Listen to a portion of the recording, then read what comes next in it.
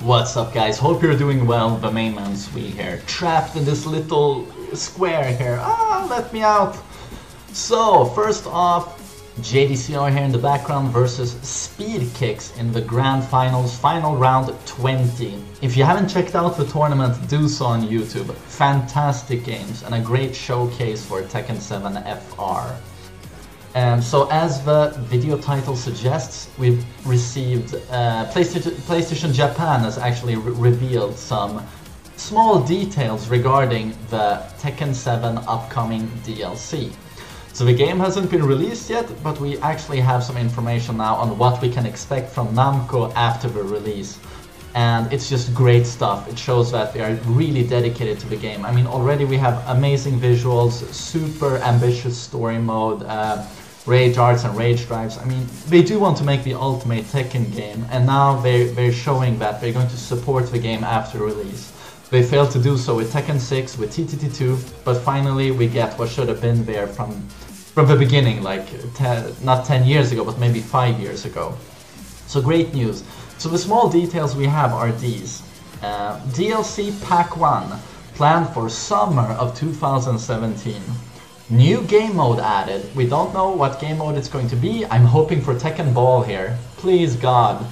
But we just don't know so far. And over 50 new costumes. Great move by Namco. We all love to customize. The more costumes the better. I hope they release more DLC packs with customizations. DLC Pack 2 planned for winter of 2017. New guest character. So Akuma is not going to be the only guest character in Tekken in the future. So yeah, I can't wait to see who that's going to be. Maybe another Street Fighter character. And a new stage for that very new guest character. And then DLC Pack 3 for early 2018. Well, but we know when Namco says early, they mean summer, but we'll see. So early 2018, DLC Pack 3 with another new guest character and a new stage for that very character. So this is awesome news, like great move by Namco. Obviously they want to make the ultimate Tekken game with Tekken 7, and they are proving it again and again, and now as we see that they're going to support the game far after its release, it's just great news. The game won't feel old quickly.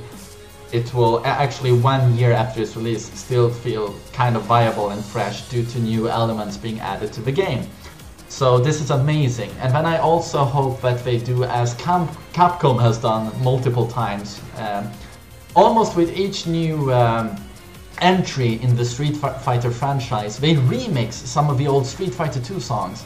And of course they should do that, because the Street Fighter 2 soundtrack has got some amazing compositions and tunes. Why doesn't Namco do this? I mean, Tekken 2 has songs that could rival, but I mean, Street Fighter 2 has an amazing soundtrack, but so does Tekken 2 and Tekken 3 and Tekken 4.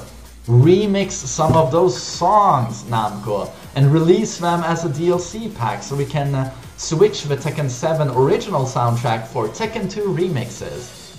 I mean, why not? It would be so awesome. So yeah, I hope you guys are as excited as I am for Tekken 7 and its DLC. Big thumbs up to Namco. Take care, everyone.